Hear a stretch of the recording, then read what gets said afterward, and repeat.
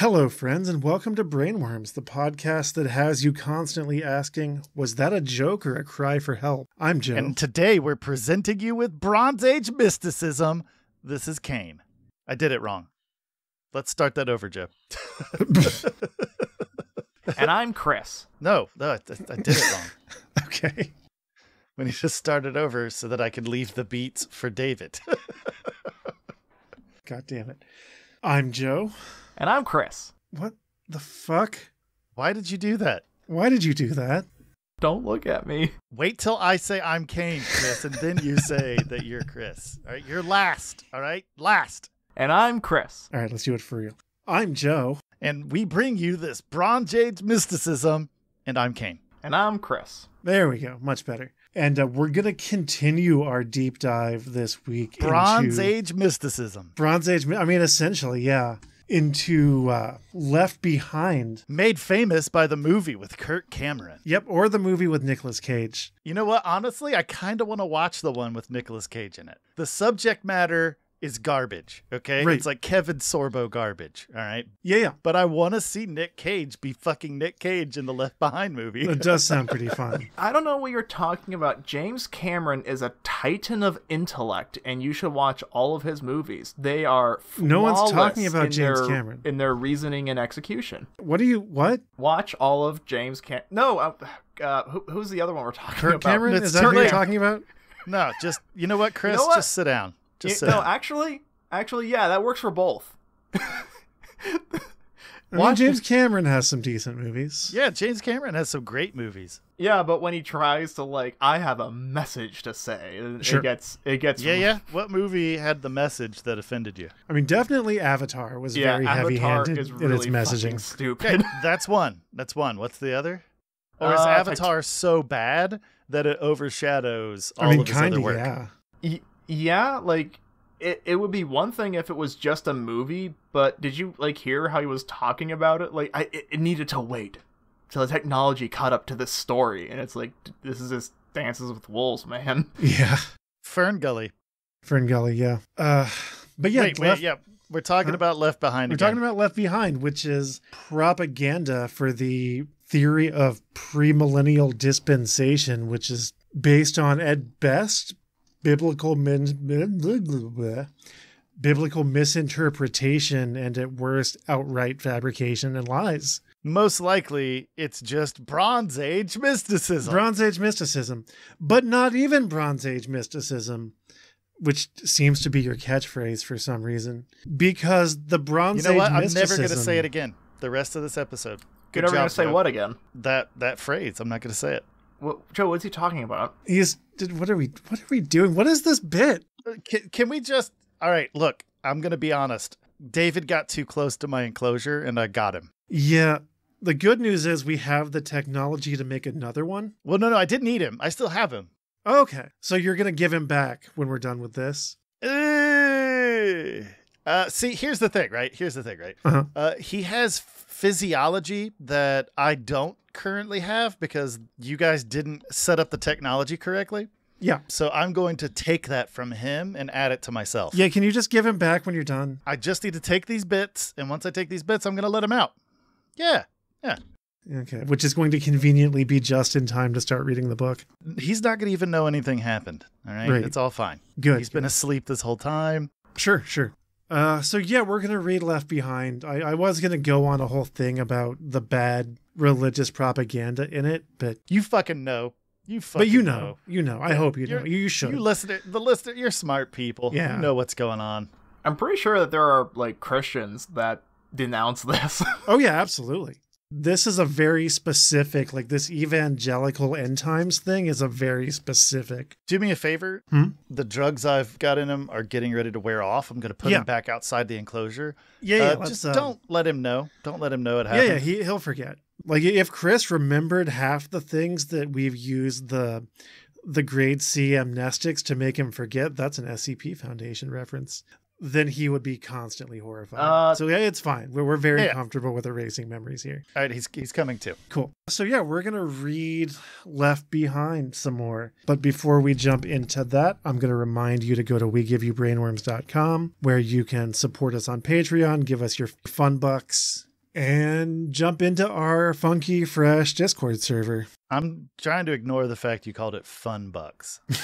It's like a pandemic and an economic crisis, and you're calling it fun bucks. I mean, that's just because I'm contemptuous of the concept of currency as a thing. No, it's. All right, okay, guys, we got it. It's moon currency. Act like nothing happened. Act like nothing happened. Yeah, David, hey, read the book.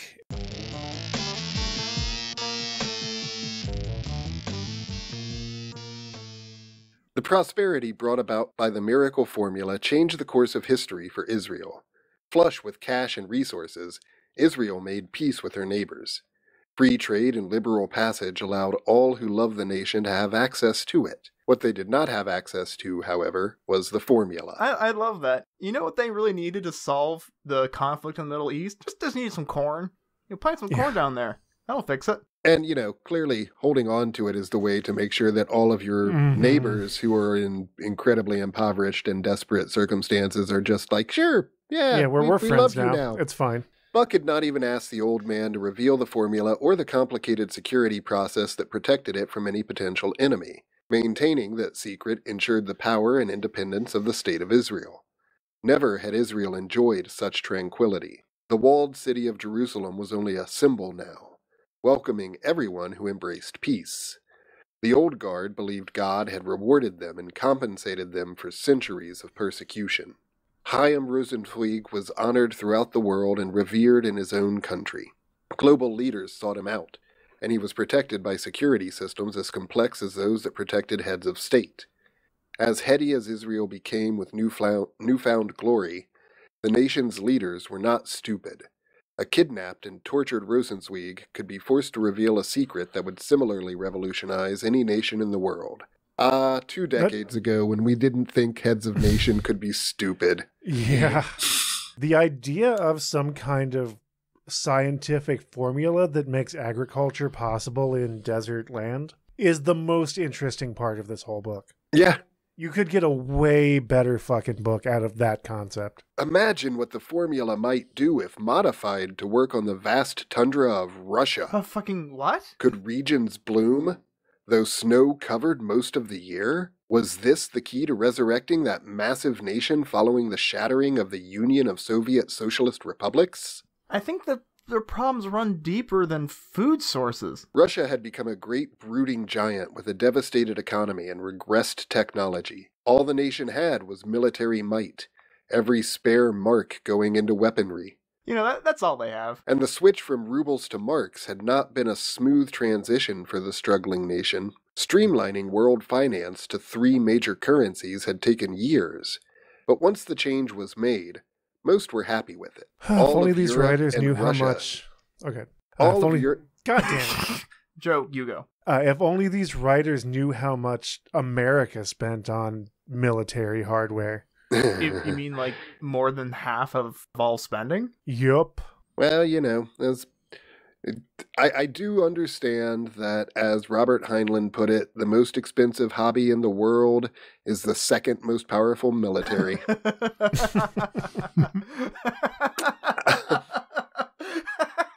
That's great. Yeah. All of Europe and Russia dealt exclusively in marks. Asia, Africa, and the Middle East traded in yen. Of all the things, that's the dumbest one I've heard. North and South America and Australia dealt in dollars. A move was afoot to go to one global currency, but those nations that had reluctantly switched once were loath to do it again. This must have been right about the time the euro was being discussed as a thing, and fear that would lead to the Antichrist. Right, I remember those days. I remember the world was so much better before the transatlantic cable. Ever since that happened, that started bringing about the end times. You did bring up a very interesting point about how the ideas that are this book became the kind of peak crazy that we're seeing the product of now. Oh yeah, absolutely. Nothing exists in a vacuum. Right. Honestly, that's one of the things that I was kind of hoping to get out of this podcast to begin with, was looking at and examining the things that set the narrative for, because this shit didn't go away We just stopped talking about it. Right. And I'm sure it's still incredibly popular in some circles. Oh, yeah. Shit, I might be making this up, but I'm pretty sure I saw like a Left Behind coloring and activity book at one point not that long ago. Wouldn't be surprised. I know they did loads of spin-offs and like young adult novels, which that might be fun. Because you know how much Jesus was into, marketing his message, profiting off huge of it. Yeah, fan. big fan. Big fan. Yeah. I mean, he did have a natural sort of showmanship about him, like the whole carrying of the cross, the crucifixion. That's showmanship right there. That's Yeah. Remember Theater. when he was just so happy when people were profiteering off of the Holy Temple? Oh yeah. Yeah, yeah. he really liked it. He took it real well. I saw in New Orleans, fucking 20 years ago now, there was literally a strip mall that had a bail bondsman and a bank on either side of a Baptist church. So technically all one building. And I stopped and I stared at that for like 2 solid minutes before I could move on again. That's a visual metaphor. Yeah. Should have taken a picture. Yeah, this was 20 years ago. I didn't have a camera on me. What? Yeah. There were no phone cameras? What are you guys talking about? Frustrated at their inability to profit from Israel's fortune and determined to dominate and occupy the Holy Land, the Russians had launched an attack against Israel in the middle of the night. The assault became known as the Russian Pearl Harbor. What? And because of his interview with Rosenzweig, Buck Williams was in Haifa when it happened. Okay, hang on. An attack that has nothing to do with Pearl Harbor becomes known as Pearl Harbor because America is the most important country in the world. If this book had been published like 5 years later, it would have been known as the Russian 9/11. Oh, you're right. Well pinned. Because, yeah, the authors are American and they can't imagine any sort of world where America is not the most important thing. Mm-hmm. I remember that one attack that happened in, what was it? World War I that was known as the German World War, Pearl Harbor. I wouldn't put it beyond this author to actually say that. Yeah. This is very stupid. Also, again, if there's a discovery that makes it possible for Israel to blossom fucking corn out of the desert and feed its people and effectively get rid of poverty, and your response to that is to keep it secured and ensure that no one else can have access to it without, I guess, paying you massive amounts of money or gating that means that people should fucking bomb you. Yeah. See, now that is that's an unchristian way of looking at it. If you read the Bible, you know how much Jesus was against charity.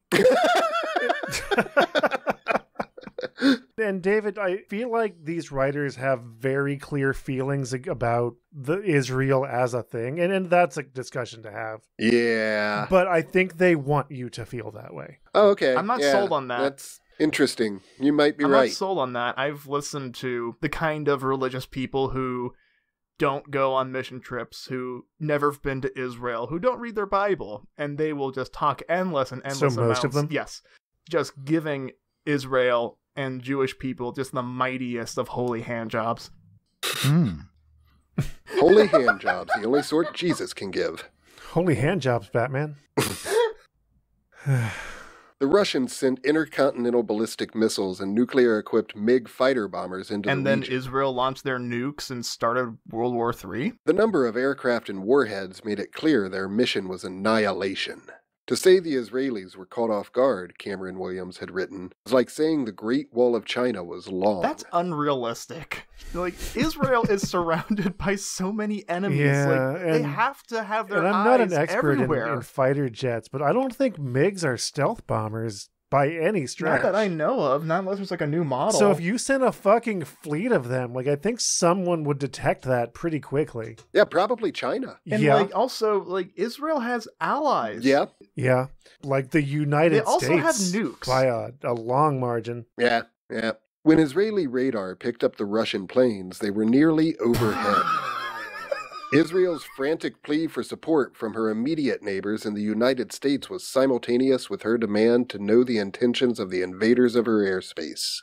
By the time Israel and her allies could have mounted anything close to a defense, it was obvious the Russians would have her outnumbered 100 to 1. That's still unrealistic. It is unrealistic, Yeah, this but is you absurd. see, the destruction of Israel has to happen. Okay, Yeah. so instead of having this weird nebulous scientific formula, how about you have someone invented a stealth nuke and then nuked Israel and no one can figure out who did it, so there's no retaliation? Yeah, I mean, if you're just pissing into the wind anyway in terms of your approach to realism, just invent a stealth nuke. It's fine. That'll get the point across and we don't have to go through all this. Yeah. They had only moments before the destruction would begin.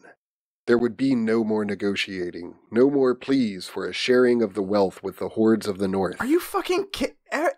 If the Russians meant only to intimidate and bully, they would not have filled the sky with missiles. Planes could turn back, but the missiles were armed and targeted.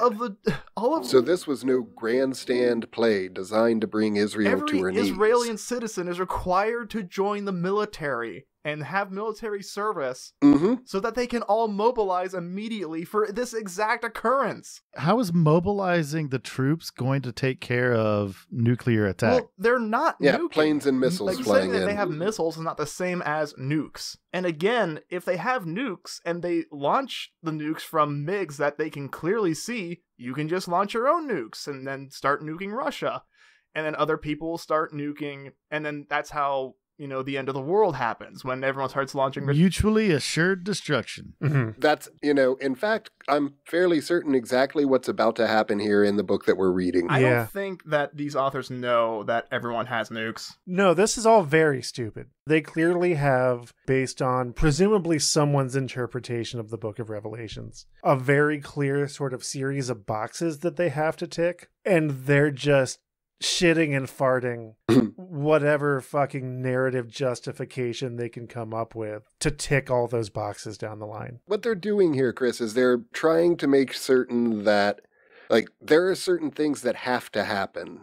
The Holy Land, Israel, has to fall. The temple has to be destroyed before Armageddon I appreciate can happen. that. Armageddon being the last battle on the field of Megiddo. And is all it of that. Megiddo or a Megiddo? It's Megiddo, I believe. Yeah, I thought it was Megiddo. I was like, whatever. Is it Megiddo? have I heard this Okay. wrong I my don't whole know. life? I don't know. Either way, what they're doing here is they're making that happen. They're I making understand. the fall of the temple and all of that happen, but they're making it so that the Israelis are the good guys. Exactly. I understand. Here's my issue with it. My issue is that in Christianity, the holy people, the Holy Land, are the Jews and Israel, right? It's kind of a big major piece in this, in the Bible.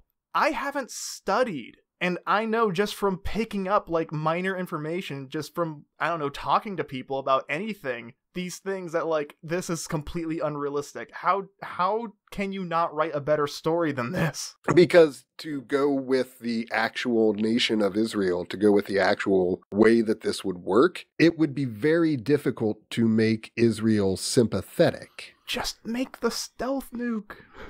It's Yeah, stealth nuke. Stealth Yeah. nuke's the way to go. But you also can't blame the Russians then. I mean, you can't if the Russians launch the stealth nuke. That's well, true. the point of the stealth nuke would be that no one would know, and that way you could avoid a mutually assured destruction ending of the game. You need the mutually assured destruction, though, for it to be the apocalypse. But Right. the point, I don't think the point is that. Look, nice story. Tell it to Reader's Digest. To say the Israelis were caught off guard, Cameron. Oh, I already read that. I've gotten exactly one paragraph since our. Chris got on a tear. They had only moments before the destruction would begin. There would be no more negotiating. There was no message for the victims. Receiving no explanation for war machines crossing her borders and descending upon her, Israel was forced to defend herself, knowing full well that the first volley would bring about her virtual disappearance from the face of the earth. With warning sirens screaming and radio and television sending the doomed for what flimsy cover they might find, Doom. Israel defended herself for what would surely be the last time in history. Now I see. Israel needs to be the victim. Yep. The first battery of Israeli surface-to-air missiles hit their marks, and the sky was lit with orange and yellow balls of fire that would certainly do little to slow a Russian offensive for which there could be no defense. Every military leader who knew what was coming expected to be put out of his misery in seconds when the fusillade reached the ground and covered the nation. From what he heard and saw in the military compound, Buck Williams knew the end was near. There was no escape. But as the night shone like day and the horrific, deafening explosions continued, nothing on the ground suffered. The building shook and rattled and rumbled, and yet it was not hit. Outside, warplanes slammed the ground, digging craters and sending burning debris flying. Oh my God. Yet lines of communication stayed open. No other command posts had been hit. No reports of casualties. Nothing destroyed yet. Was this some sort of a cruel joke? Sure, the first Israeli missiles had taken out Russian fighters and caused missiles to explode too high to cause more than fire damage on the ground. But what had happened to the rest of the Russian Air Corps? Radar showed they had clearly sent nearly every plane they had, leaving hardly anything in reserve for defense. Thousands of planes swooped down on the tiny country's most populated cities.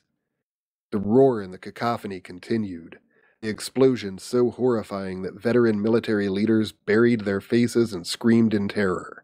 Buck had always wanted to be near the front lines, but his survival instinct was on full throttle. He knew beyond doubt that he would die, and he found himself thinking the strangest thoughts. Was there a God? Would death be the end? He crouched beneath a console, surprised by the urge to sob. This was not at all what he expected war to sound like, to look like. He had imagined himself peeking at the action from a safe spot. I actually kind of like that part, going off to war with an expectation. Yeah. Yeah, I think some of that was the strength of David's read, but yeah, that was When least the acceptable prose. cities are on fire with the burning flesh of men, just remember that death is not the end. Nice. Several minutes into the Holocaust, Buck realized he would be no more dead outside than in. He made his way to a door on rubbery legs. No one seemed to notice or care to warn him. It was as if they had all been sentenced to death. He forced open the door against a furnace blast and had to shield his eyes from the whiteness of the blaze. This should have been the opening of the book. This is way more interesting. Yeah. Instead of a flashback inside of a flashback? Yeah. Yeah, I mean, we're inside of a flashback right now, I think. I'm We not are. sure what level of Inception we're in here, but yeah, opening the book with, this guy's a pilot and he wants to have an affair, Mm-hmm. and then leading into, this guy's a reporter who was literally there at the end of the world. Right. And he thought he was going to die, and here are all the things going on in his mind. Yeah, yep. That would have been a good cold open. Yeah, well, see, much like the writer of Empress Teresa, these folks don't want to start their book with action. Right. Because that's a lazy crutch for hack writers. You know what would have been a really interesting plot twist? So the planes are overhead, the missiles are launched, they're coming down, everyone's freaking out, and then just boom, boom, boom, boom, boom, boom, boom, and then everyone goes out and all the missiles are dummies and all the planes fall out of the sky and they were just drones. Drone warfare wasn't really a thing in the late 90s, early 2000s. Neither is Jesus, Joe! Oh, Jesus was big in the 90s. Yep, Jesus was big in Japan. Just to wrap in that up the real 90s. quick, and then when everyone's done collecting themselves, when all of they're like, Yeah. oh, it's not happening, and this wasn't sent by Russia, then everyone looks around and the formula's gone.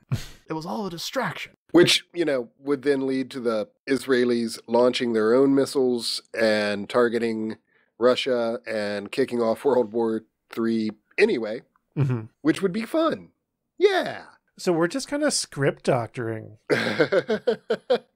Anyway. He forced open the door against a furnace blast and had to shield his eyes from the whiteness of the blaze. The sky was afire. He still heard planes over the din and roar of the fire itself, and the occasional exploding missile sent new showers of flame into the air. He stood in stark terror and amazement as the great machines of war plummeted to the earth all over the city. But they fell between buildings and in deserted streets and fields. And Buck stood there in the heat, his face blistering and his body pouring sweat. What in the world was happening? You can't look at a nuclear blast and be okay. You can if you're in a refrigerator. God fucking damn it. Then came chunks of ice and hailstones big as golf balls, forcing Buck to cover his head with his jacket. The earth shook and resounded, throwing him to the ground. Face down Threw in the him on freezing the shards, ground. he felt rain wash over him. Suddenly, the only sound was the fire in the sky, and it began to fade as it drifted lower. After 10 minutes of thunderous roaring, the fire Buck had dissipated. radiation poisoning and died. As clouds of smoke wafted away on a gentle breeze, the night sky reappeared in its blue blackness, and stars shone peacefully as if nothing had gone awry. Buck turned back to the building, his muddy leather jacket in his fist. The doorknob was still hot, and inside, military leaders wept and shuddered. Because, that's what they were promoted for. Their ability to hold up under stress. Yeah. I mean, I'm not going to give them any flack for that. Nuclear holocaust, I'm probably just going to fall to my knees and Hear the weep angel or voices. die of just, oh fuck. Like, The what point do that you I'm do? addressing is I don't think that you make it very long in the military if your flight or fight response is set to flight. I don't know. You might. You certainly survive to see other battles. He who fights and runs away lives to fight another day. That's right. Lives to run another day, at least. Yeah. The radio was alive with reports from Israeli pilots. They had not been able to get airborne in time to do anything but watch as the entire Russian air offensive seemed to destroy itself. Miraculously, not one casualty was reported in all of Israel. Otherwise, Buck might have believed some mysterious malfunction had caused missile and plane to destroy each other. But witnesses reported that it had been a firestorm, along with rain and hail and an earthquake, that consumed the entire offensive effort. Had it been a divinely appointed meteor shower? Perhaps. Daylight revealed the carnage and exposed Russia's secret alliance with Middle Eastern nations, primarily Ethiopia and Libya. Among the ruins, the Israelis found combustible material that would serve as fuel and preserve their natural resources for more than 6 years. Special task forces competed with the buzzards and vultures for the flesh of the enemy dead. Buck remembered it vividly, as if it were yesterday. Had he not been there and seen it himself, he would not have believed it. Editors and readers had their own explanations for the phenomenon, but Buck admitted, if only to himself, that he became a believer in God that day. Oh my God. Scholars pointed out passages from the Bible that talked about God destroying Israel's enemies with a firestorm, earthquake, hail, and rain. Buck was stunned when he read Ezekiel 38 and 39 about a great enemy from the north invading Israel with the help of Persia, Libya, and Ethiopia. More stark was that the scriptures foretold the weapons of war used as fire fuel, and enemy soldiers eaten by birds or buried in a common grave. So the Bible predicted that dead bodies would be eaten by carrion species? No way! What will the Bible predict next? Yeah. Christian friends wanted Buck to take the next step and believe in Christ, now that he was so clearly spiritually attuned. He wasn't prepared to go that far. Wait, what? But he was certainly a different person and a different journalist from then on. If I was in Jerusalem and I saw bombers overhead and then suddenly they were stricken out of the air by God's wrath, you better believe I'd be a Christian. I don't think I would. I think I'd just be No. like, well, that was pretty weird. I would be tempted to go and join a fucking synagogue, though. Sure. Good point. Good point. Not sure whether he'd follow through with anything overt, Captain Rayford Steele felt an irresistible urge to see Hattie Durham right then. What? It moved on. Unless I spaced out, which is not impossible. That seemed like a real abrupt transition between those two thoughts. Yeah, let me take this back just a second here. So, Christian friends wanted Buck to take the next step and believe in Christ, now that he was so clearly spiritually attuned. He wasn't prepared to go that far, but he was certainly a different person and a different journalist from then on.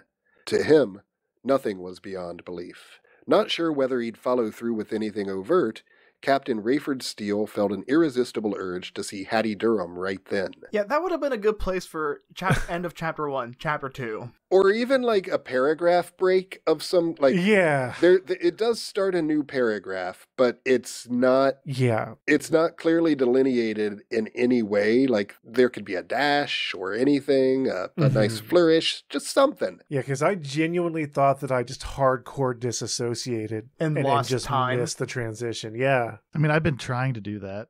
How's it going? It's not going well. No. Has Not this sure. book made its... Oh, we're not. We're still reading. Good.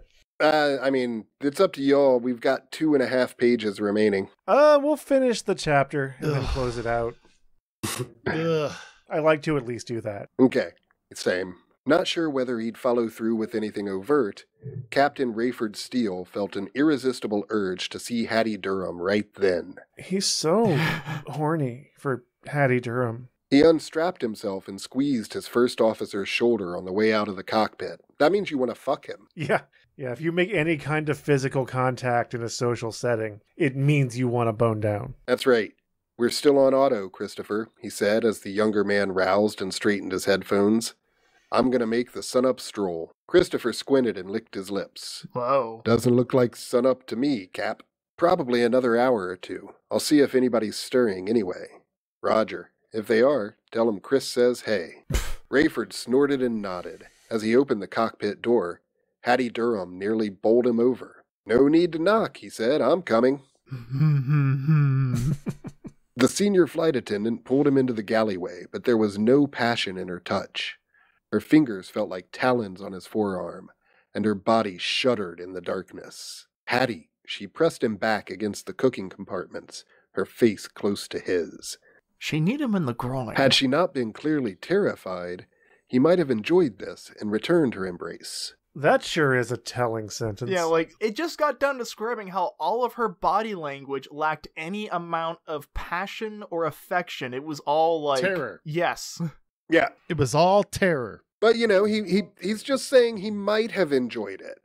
He might have been having a good time if she hadn't been so inconveniently terrified. That's not what you focus on in a situation where, like, hey, this thing is not behaving as it should. Something is up. Yeah, this person that I, have been fantasizing about has come to me in obvious distress. Why did she have to fucking ruin my fantasy? Her knees buckled as she tried to speak, and her voice came in a whiny squeal. I'm a woman. I'm so scared. People are missing, she managed in a whisper, burying her head in his chest. I was making a joke, but that's what it is. Yup. He took her shoulders and tried to push her back, but she fought to stay close. He tried to calm her womanly terror, but he just couldn't.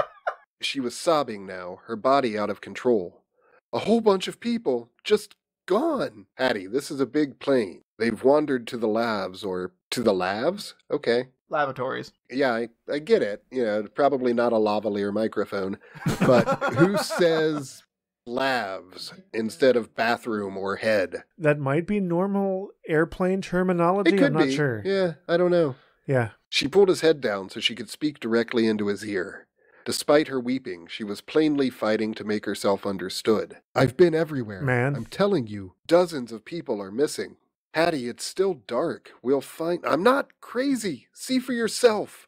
All over the plane, people have disappeared. It's a Why joke. are you not taking this seriously? Yeah. They're hiding, trying to... Ray, their What? shoes, their socks, hiding? their clothes. Everything was left Every behind. person on the These plane people decided are to play a gone. joke on you. And they stripped all their clothing off and hid. Either that or they all went down to the luggage room and they're banging hardcore in a giant orgy. Ah, the luggage storage Mile orgy. High Club. Hattie slipped from his grasp and knelt whimpering in the corner. Rayford wanted to comfort her, Jesus Christ. to enlist her help, or to get Chris to go with him through the plane. Or to touch her inappropriately. More than anything, he wanted to believe the woman was crazy. She knew better than to put him on. It was obvious she really believed people had disappeared. Why don't you go He had look? been daydreaming in the cockpit. Was he asleep now? He bit his lip hard and winced at the pain, so he was wide awake. He stepped into first class, where an elderly woman sat stunned in the pre-dawn haze, her husband's sweater and trousers in her hands. What in the world? She said. He started singing about Mickey Mouse and ran out the Rayford plane. scanned the rest of first class. Most passengers were still asleep, including a young man by the window, his laptop computer on the tray table. But indeed, several seats were empty. As Rayford's eyes grew accustomed to the low light, he strode quickly to the stairway. He started down, but the woman called to him. "Sir, my husband." Rayford put a finger to his lips and whispered, I know. We'll find him. I'll be right back. What nonsense, he thought as he descended, aware of Hattie right behind him. This We'll is very find stupid. him? It is very stupid. Hattie grabbed his shoulder and he slowed. Should I turn on the cabin lights? No, he whispered. The less people know right now, the better. Rayford wanted to be strong, to have answers, to be an example to his crew, to Hattie. But when he reached the lower level, he knew the rest of the flight would be chaotic. He was as scared as anyone on board. As he scanned the seats, he nearly panicked. This was no joke, no trick, no dream. Something was terribly wrong, and there was no place to run. There would be enough confusion and terror without his losing control. Nothing had prepared him for this, and he would be the one everybody would look to. But for what? What was he supposed to do? Try radioing, like, command There center? is that. First one, then another cried out when they realized their seatmates were missing, but that their clothes were still there. They cried, they screamed, they leapt from their seats. Hattie grabbed Rayford from behind and wrapped her hands so tight around his chest that he could barely breathe. Must have been spontaneous human undressing. Rayford, what is this? He pulled her hands apart and turned to face her. Hattie, listen. I don't know any more than you do, but we've got to calm these people and get on the ground. Now I'm just picturing Buck in the driver's seat, just like pointing the nose straight down, like, gotta get to the ground. I hope Buck's not piloting the plane. He's a reporter. Oh, they're all the same to me. Rayford's the pilot, remember.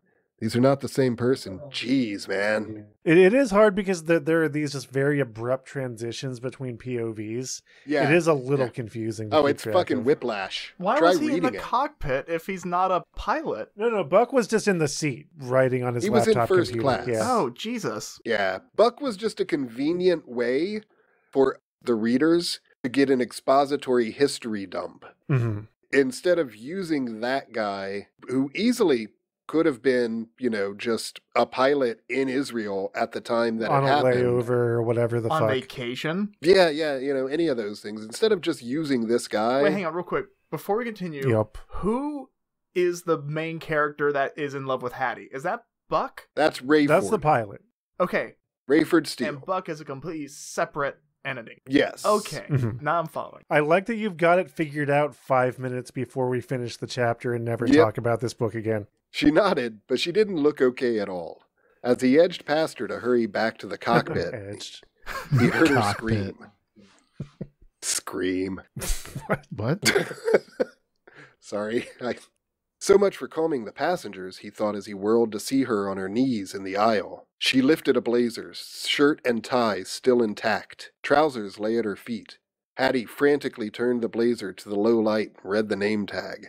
Tony! She wailed. Tony's gone! Not Tony, a character we've never been introduced to. And then Tony was gone, I knew. Rayford snatched the clothes from her and tossed them behind the bulkhead. Fuck He these lifted clothes. lifted Hattie by her elbows and pulled her out of sight. Starts slapping her. Hattie- Get yourself together. Hattie, we're hours from touchdown. We can't have a plane load of hysterical people. I'm going to make an announcement, but you have to do your job. Can you? She nodded, her eyes vacant. He forced her to look at him. Will you? He said. She nodded again. Rayford, are we going to die? No, he said. That I'm sure of. Is that the first time he's touched her? It might have been. How about that? It doesn't count because he's not getting any emotional kickback from it, so it doesn't count. Nah, just grabbing her by the chin and forcing her to look at him. He's not enjoying it, so it doesn't count. But he wasn't sure of anything. He'd rather have faced an engine fire and even an uncontrolled dive. A crash into the ocean had to be better than this. How would he keep people calm in such a nightmare? By now, keeping the cabin lights off was doing more harm than good, and he was glad to be able to give Hattie a specific assignment. I don't know what I'm going to say, he said. Get the lights on so we can make an accurate record of who's here and who's gone, and then get more of those foreign visitor declaration forms. For what? Just do it. Have them ready. Rayford didn't know if he had done the right thing by leaving Hattie in charge of the passengers and crew. As he raced up the stairs, he caught sight of another attendant backing out of a galleyway, screaming. By now, poor Christopher in the cockpit was the only one on the plane unaware of what was happening. Worse, Rayford had told Hattie he didn't know what was happening any more than she did. The terrifying truth was that he knew all too well. Irene had been right. He, and most of his passengers, had been left behind. Bum, bum, bum.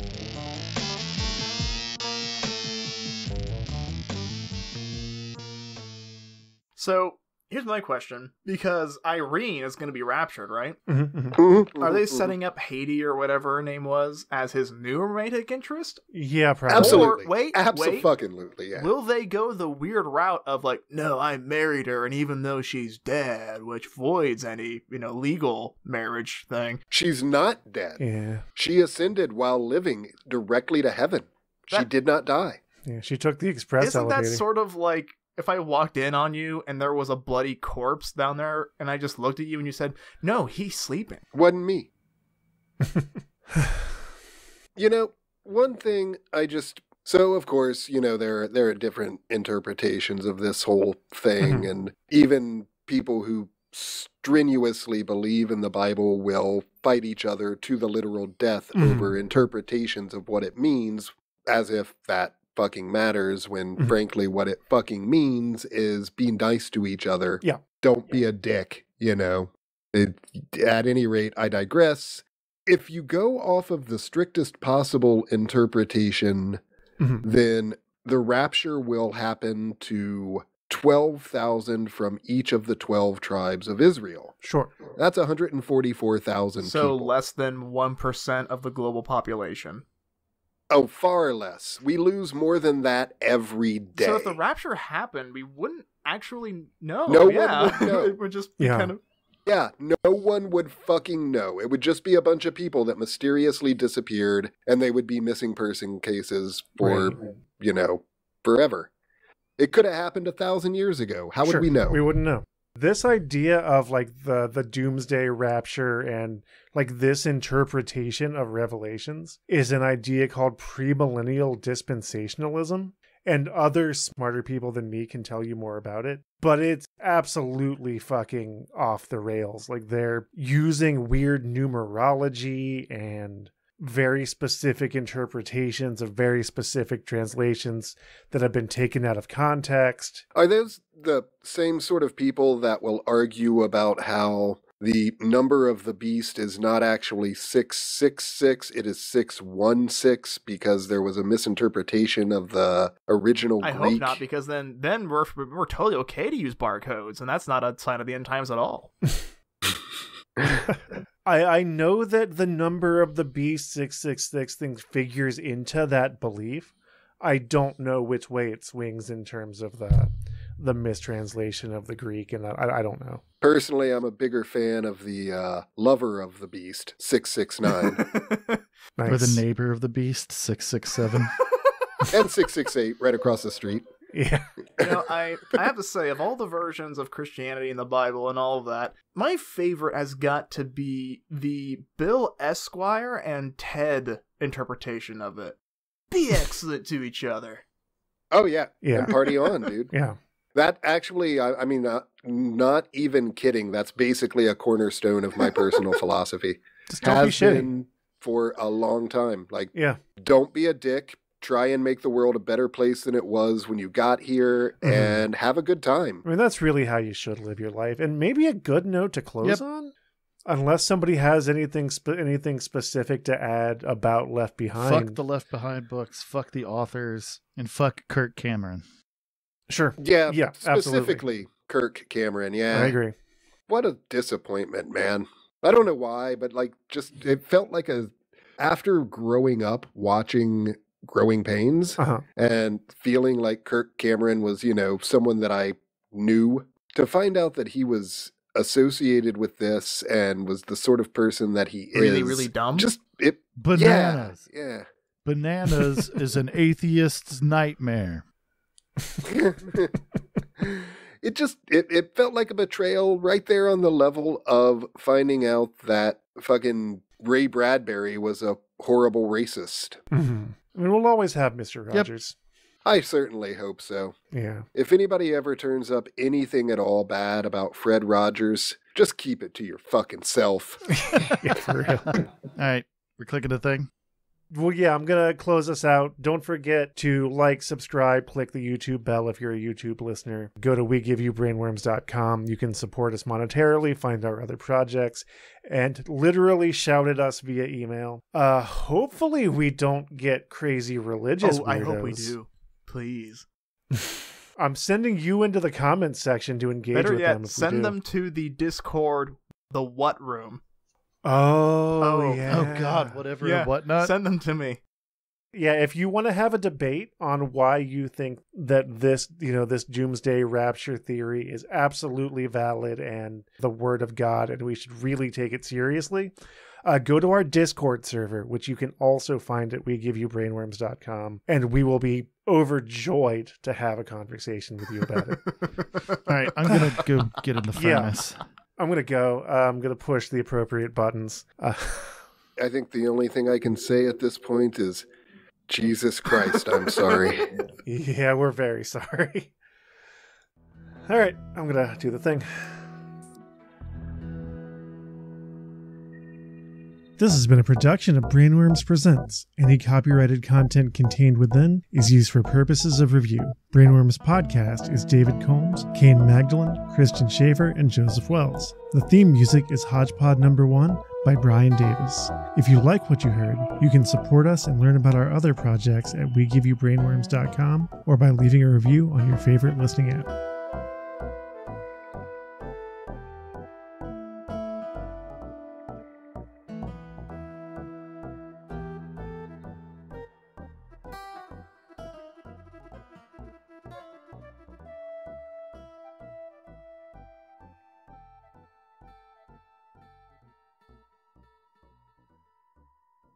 Holy hand jobs, the only sort Jesus can give.